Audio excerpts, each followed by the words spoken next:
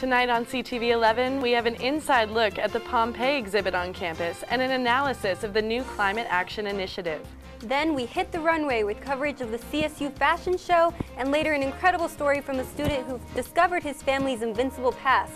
All this and more on CTV News starting now.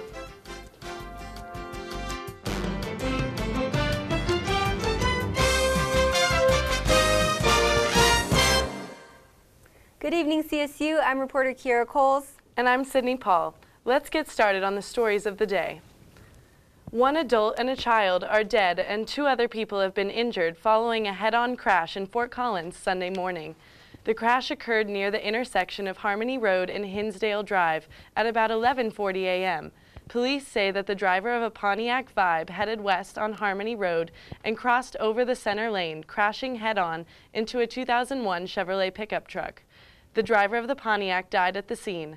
The driver of the pickup, identified as Brian Sauer, 42 of Fort Collins, and 2 children who were inside the Pontiac were taken to the hospital. One of the children was pronounced dead at the hospital. The Larimer County coroner identified the driver of the Pontiac as Tracy Salazar, 32. The child who died at the hospital was Salazar's and was identified as 7-year-old Alika Salazar. CSU's Holocaust Awareness Week starts this Friday, and a student here at CSU made a remarkable discovery about how the Holocaust impacted his ancestry. I didn't know I was Jewish until I found out my grandma was a Holocaust survivor. In a mundane circumstance, Henry Kiofsky's life would change forever. But then one day my grandmother wrote a book. This book actually. In the book titled Her Name Shall Remain Unforgotten, he would learn of his grandma's, Miriam Deichmann's, harrowing past. When I flipped to the chapter named Auschwitz, and that's what caught my eye. And then I remember it's the shortest chapter in the book. It's a page long. And I remember reading it and just being completely shocked. Just like my whole world kind of changed in that moment. Hearing stories of his grandma's life, who was orphaned at a very young age, impacted how he viewed his heritage forever. Chasing you or something like that. It was your daily life, knowing that it could very easily be taken away, like constantly living in a sense of fear. And she managed to live because a Catholic family in France had taken her in and had pretended that she was part of their family. And helped him not only further understand the extent of the Holocaust, but also brought attention to why it is so important we remember it. Today we have a different view of that, and that's the reason we learn about it, and that's the reason we try and remember it, so it never happens again. Henry will be telling his grandma's story on Monday, February 19th. For more information, visit holocaust.colostate.edu. Tuition will increase by 3% starting in the 2018 to 2019 school year for all CSU students. Students do have a say in their fees through a program known as the Student Fee Review Board. This body is comprised of members intended to provide efficient, equitable, and consistent review of student fees and fee services, according to the University Board of Governors. SFRB reported the tuition increase is from a direct result from maintenance increases, minimum wage, and fringe benefits. This fee increase creates a university budget of $62 million overall for CSU. The top 3 programs that this fee supports are the University Fee Faculty Board, the Health Network, and the Laurie Student Center. Hate crimes in the United States are on the rise. Leisha Brooks, the outreach director with the Southern Poverty Law Center, echoed this message in the Laurie Student Center and spoke about ways that Colorado State University students can actually help mitigate racial bias. Brooks says it's on us, and it's on you in particular as students. They are always the ones that push and create cultural change. If you don't feel it, it won't happen. It will go to the next generation. Brooks also discussed that standing in solidarity with marginalized people includes considering their culture and understanding their experiences.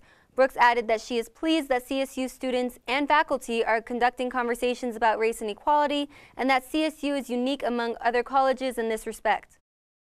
The University Center for the Arts hosted an artist lecture with CSU alum William Wiley, who discussed his historical photographs. I was there and have more for you now. CSU's own William Wiley gave a presentation at the Gregory Alakar Museum of Art on Thursday evening. The artist discussed his photography and his inspiration for shooting at the ancient site of Pompeii. I was interested in photographing Pompeii because I had started many years ago collecting the 19th century photographs by Giorgio Sommer, which are also in the exhibition. Wiley's talk came as a part of the Critic and Artist Residency series at the museum, and his photographs provide something interesting for people with a wide variety of backgrounds. As with so many of our exhibitions, it really connects across such a wide range of different disciplines. So some of the obvious ones, of course, it's looking at the site of Pompeii, excavation, collection practices at Pompeii, obviously connects with classics, with archaeology, with anthropology, with history, as well as with art history and studio. The exhibit and artist talk drew a full audience of community members as well as CSU faculty and students. The technical acumen of William Wiley is really, I think, unparalleled. The photographs themselves are immaculate technically, but just beautiful, beautiful images dealing with a really compelling subject matter. Boland hopes that the exhibition can provide students who have little experience with art with an opportunity to connect with the photographs. There are just so many ways to connect with art. I think anybody who thinks they don't like art probably hasn't spent enough time finding what it is that they really connect with. Overall, the artist's connection to the university has given him the special opportunity to bring his work full circle. Come back as an alum and have the show and share with a town that I love and a university that I love, and sort of my continued work. Wiley's work will be on display in the Griffin Foundation Gallery until April 21st. Reporter Christina Lane went to CSU's Elevate Climate Action event last Thursday, where community members in the city discussed ways to improve sustainability in Fort Collins. The City of Fort Collins partnered with CSU's Center for Public Deliberation to create the Elevate Climate Action Forum.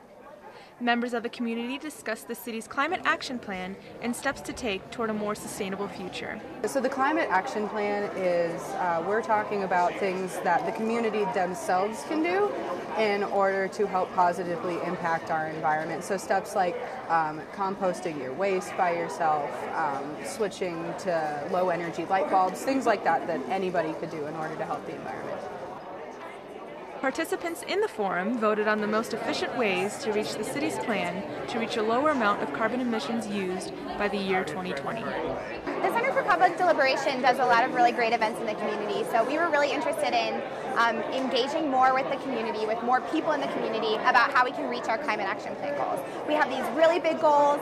Obviously, we as a city organization are doing a lot to try to reach those, but in order for us to reach our goals, we need everyone in the community to be contributing and everyone to be working together to reach those goals of carbon neutrality. Climate change can be a hard conversation to have with people, and when you're talking about people's habits, about the way they use energy, about the way they get to work in the morning, things like that, that's something that's a really personal thing, and it's not something that's always easy to talk about changing.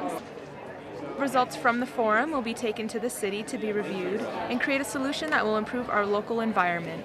Fort Collins is really uniquely positioned in this respect, partly because the city is forward thinking about this type of events, and partly because we have Colorado State and the Center for Public Deliberation. We have these resources here that a lot of communities don't already have. So we have trained facilitators, trained moderators, we have process designers, and all those things combined creates real opportunity for doing public engagement and public outreach in a way that's really substantive rather than symbolic. And so it's an important process, and we're excited to do it more. For more information, please visit the CSU Political Science webpage at polysci.colostate.edu. I have a few of those energy-saving light bulbs in my house, and they work great. Yeah, I mean, it's definitely crazy how such small changes amongst normal household items can make a huge difference in our sustainability. Definitely. Well, that wraps up our news segment for tonight, Rams. But don't go anywhere, because Edgar Cedillo will let us know how to prepare for the weekend with a full weather report. Have a great night, CSU, and remember that Rams take care of Rams.